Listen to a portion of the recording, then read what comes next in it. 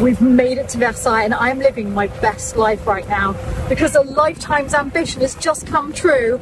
We've got one of the little golf carts. You're living your best life and I'm living my best life. This thing is very slow. I think that's probably quite a good thing. Keep it walking. It's fine, all the pedestrians here. You're the one doing the... Oh, am I supposed to be map reading? Yeah. Well, this does not bode well. This is like the slowest version of Mario Kart I've ever seen. Mario Kart in slow motion. We're just having a little tour around the gardens, but then, super excitingly, we're going to go and visit the apartments of Madame du Barry, Louis XV's last mistress. They've just been renovated, open to the public not long ago, so I can't wait to take you with us and show you the mistress's apartments. The woman who was to become La Comtesse du Barry was born as an illegitimate child in 1743. Her mother was a seamstress, and it was believed that her father was probably a priest. Jeanne became a prostitute in Paris, who quickly became known for her beauty, and she became a courtesan to many noblemen. One of them, Jean-Baptiste du Barry, became her lover, and he arranged for her to be introduced to the king, who'd been in a depression following the death of his mistress and best friend, Madame de Pompadour. Louis XV had been an extremely handsome man in his youth, but he was nearing 60, a very great age in those days. She was in her early 20s and he was immediately entranced. He even told one of his friends that he'd never known such pleasure in his entire life. His friend calmly replied, "Sire, that's because you haven't frequented a bordello." But he just couldn't stay away from her, and after a period of mourning following his wife's death, he decided to make her his official mistress. And it seems unbelievably strange to us today, but then, in order to be an official mistress of the king, a woman had to be married. So a husband had to be found. In 1768, Jean-Baptiste du Barry suggested his brother, the Comte Guillaume du Barry, who, after the marriage, conveniently retreated back to his lands in the south of France, considerably richer from a gift from the king. Now Jeanne was a countess, the Comtesse du Barry, and the king scandalized the court by moving her into Versailles, the first total commoner and prostitute to have been elevated to the status of royal mistress. He moved her into an apartment that used to be his own private apartment, hidden away from the grand public rooms of the palace and directly above his own bedroom. That's the apartment that we're going to visit now, and as you can see, it's hidden away up a small staircase. Behind this locked door lies an unexpected jewel box of an apartment. When Jeanne moved into this apartment, it only had 3 rooms, but she quickly persuaded the king to increase its size enormously. Her most shocking request was for it to be decorated in white woodwork, with all of the mouldings in real gold. Up until this point, this had only ever been allowed to the princes of the blood, and no royal mistress had ever had such an honour. What we just see as beautiful decoration today was seen as completely shocking back then. But she didn't succeed in getting every room done. Her buffet room, where she could entertain many people, kept its beautiful pink colour, and Louis XV's old winter dining room, which became her dining room, kept its green colour. Though it was fairly jazzed up, it originally had 31 gilt wood chairs, so she wasn't just having romantic tete-a-tetes in here. And as we go down this little corridor, you will see that her loo remained blue and white, though she had asked for it to be gold. One thing I love in this room is that if you look out of the window, you'll see that there's a little cutaway in the building. We can see the next room. We'll go and look at that room from the other side. This was her chambermaid's room, and looking back at the bathroom, again, you can see that cutaway. And there's a fascinating reason for that. It's all because Louis XV's sundial was on the wall opposite, and the architect Gabriel had very carefully calculated that this area needed to be kept clear of building so that the sun would still hit the sundial opposite. Another room which remained blue was the stunning bathroom, and I think this room has my absolutely favourite coving of the entire apartment. It is exquisite. The floor is not parquet because, of course, it needed to be waterproof, and there was a beautiful porcelain stove in here that was fed from the other side of the wall to keep the bathroom warm. You can see, looking at the floor, that there were originally 2 baths in here, and that's because it had been Louis XV's bathroom, and strangely, the king always had 2 baths. No one is quite sure why, so when it became Madame du Barry's apartment, only 1 bath was left. There are several theories. Possibly the king liked company whilst he bathed, so he'd have a friend in the other bathtub and they could chat. Or maybe one was for bathing and the other was for rinsing. Or perhaps one was hot water and one was cold water, a little bit like a Roman spa, but no one is quite sure why. Coming back into the glorious salon, you might notice the unusual flooring. But painting the wooden floors was done in all of the small apartments in Versailles in the 18th century as it brightened up dark rooms, and it was always this yellow colour. The 18th century, in fact, was far more colourful than we imagine. Even the wooden marquetry commodes were originally multicoloured, but the colours have faded today. It's only in the porcelain of the day that we see the real colours that were fashionable at the time, as uniquely, colours in porcelain don't fade. In these plates made by Sèvres for Madame du Barry, in fact here you can see her monogram, the D and the B, we see the true colours of the 18th century. There are even darling little egg holders, and this small vase, it looks like a mini wine cooler, but in fact it was for chilling your wine glass before use. Although the apartment is quite empty now, you have to imagine that back in those days it was filled with the most luxurious, cutting-edge furniture of the time. These medallion-backed chairs, however, did belong to Madame du Barry, and they would have been considered extremely modern at the time, as you can see that although they have the rounded back of Louis XV chairs, the legs are straight and fluted, which became fashionable under Louis XVI, so they would have been considered ultra-modern. Even once she was installed in such a luxurious apartment, she was not accepted by all. Marie Antoinette called her the creature and refused to acknowledge her presence.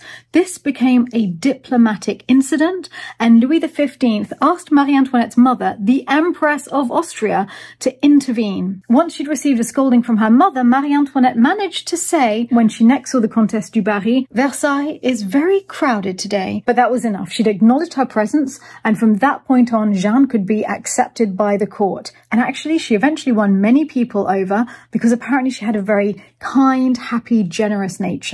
If you're wondering about the bedroom of a royal mistress, this was it, but this is not her original bed. That would have been placed in the middle of the room. It would have been a four-poster covered in lavish drapes, and apparently it was carved with little lovebirds amidst crowns of flowers. Sadly, she only lived in this sumptuous apartment for 4 years. One day, as she was staying in the Petit Trianon, the little retreat that she had with Louis XV in the garden of Versailles, he fell ill, and it turned out to be smallpox. Louis was brought back to Versailles, and she stayed by his side, caring for him, until 6 days before his death when he sent her away. He knew that she would be chased out after his death, and he wanted her to leave with all of her furniture and her jewels, and to give him time to repent and take his final confession. She was exiled for a while by Louis XVI, but was eventually pardoned and was able to move to her chateau at Louveciennes. And in fact, this beautiful Pietra Dura table belonged to her then lover, the Comte de Brissac. But a terrible end awaited many of the aristocrats of those days, and during the Revolution, his severed head was thrown through her open window, and she herself was eventually guillotined at the age of 50. I don't know about you, but I absolutely loved visiting those apartments. They were not at all what I was expecting, because they were such low ceilings. Did you notice that throughout? And it actually, instead of making them feel oppressive, made them feel really warm and cozy compared with the rest of the huge formal rooms at Versailles. And just seeing the stunning colours, the delicacy of the woodwork, the furniture and the fabrics in the rooms that had some, it's just taken my breath away. And they have said that now that they've restored the actual rooms themselves, they are going to be getting more furniture and filling them. The restoration of the apartment as they were at the time of Madame du Barry are not finished yet, and it'll be interesting to keep returning over the years to see the changes. But now we have decided that a spot of shopping in the town of Versailles itself is just what's needed. Oh, this is delightful. They have calissons decks, they're actually from the south of France. And the little calissons are the little almond-shaped cakes, and they are made of almond with a little bit of icing on top. Quite delicious. I'm trying to be good right now because we do have a lot of chocolate waiting back at Lalande. I think I'm getting just as much pleasure from window shopping at the moment. Oh, they've got marron glacé. Now, if my mother were here, I would definitely be buying those. They're sugared sweet chestnuts, and they are delicious. And here's an old-fashioned mercerie. All of those galons and lovely things to decorate with. Makes me want to do some crafts. Seems to be quite a lot of choice of sweet things here. This is really quite distracting. Look at those sugared fruits. So pretty, so glistening. And more of the sugared almonds. In fact, I think they sell them individually. They are calling to me. Well, I decided actually everyone at Lalande needed just one. As it's Philip's mother's birthday, we're also going to grab some nougat because she loves that. I thought you'd like to see this one. Look at those beautiful, beautiful flowers. I love all of the Christmas decorations in the windows. What do we have here? Christmas plates, lovely candlesticks, and surprise, surprise, a lot more chocolates. And of course the marron glacé, those sweet chestnuts again. And isn't this one of the prettiest bakeries you have ever seen? Because yes, this shop is indeed a bakery. Wait, look at this. And that's before we even look up at the cakes.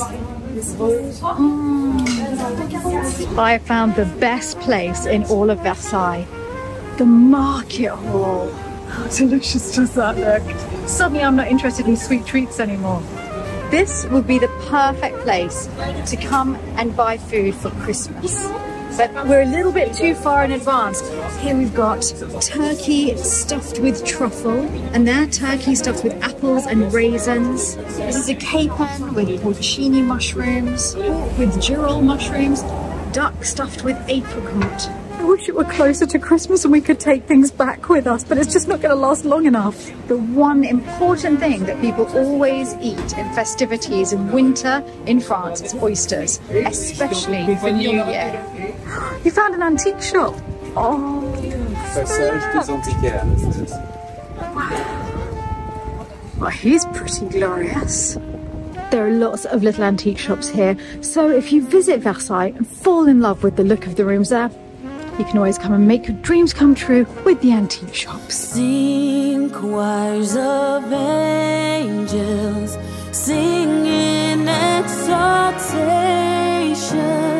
sing all ye citizens of heaven above.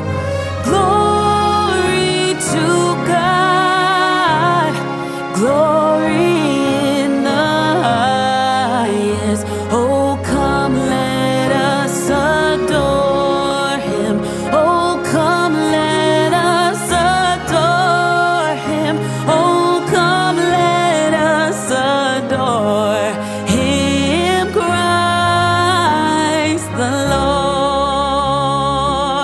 Philip spotted a shop selling Christmas decorations, so obviously we rerouted immediately. I quite like these sparkly garlands. And that would have been perfect last year for our tartan Christmas tree.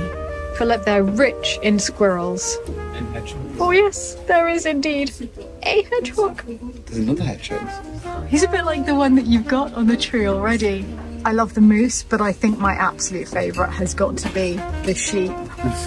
Why am I not surprised that you found something? Well, one never knows when inspiration strikes. Has it struck? It struck like a lightning bolt. No. Yes.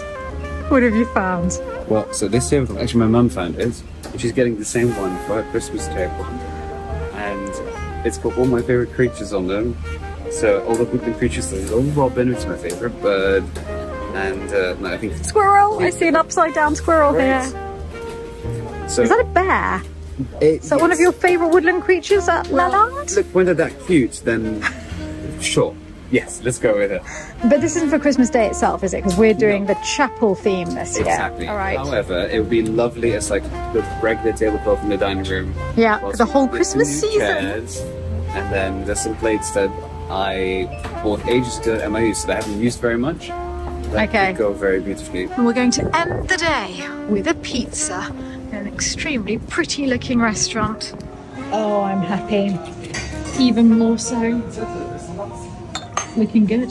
We've just got back to the hotel, and tomorrow the elusive Nick is meeting us here on the way back to Lalande. Until then, à demain.